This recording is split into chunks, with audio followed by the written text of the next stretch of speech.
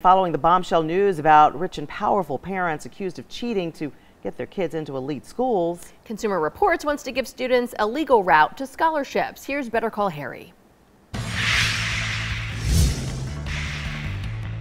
Marilou Duque knew she didn't want to end up deep in debt from college loans.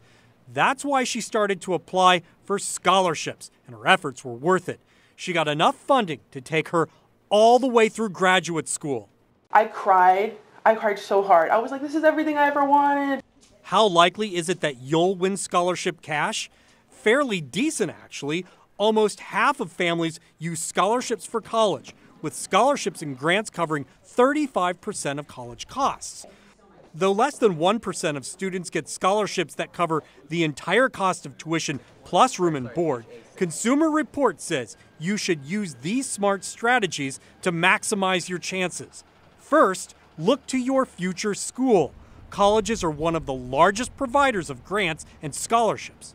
You can increase your chances of getting merit aid by applying to schools where your test scores and grades are in the top 10% of the class. That'll help you stand out. Next, be strategic about what you apply for. Spend your time searching for scholarships that match your experience and interest.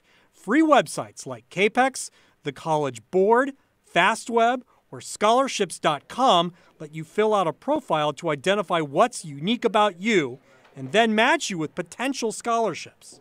Go big and small. Apply to both national and local scholarships.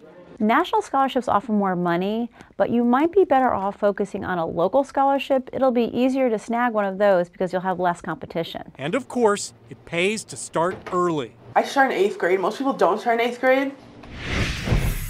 Make yourself a list of each scholarship, its requirements, and especially the due date. And don't miss out on the deadline, or you could be throwing away a lot of money. I'm Better Call Harry with your Consumer Reports.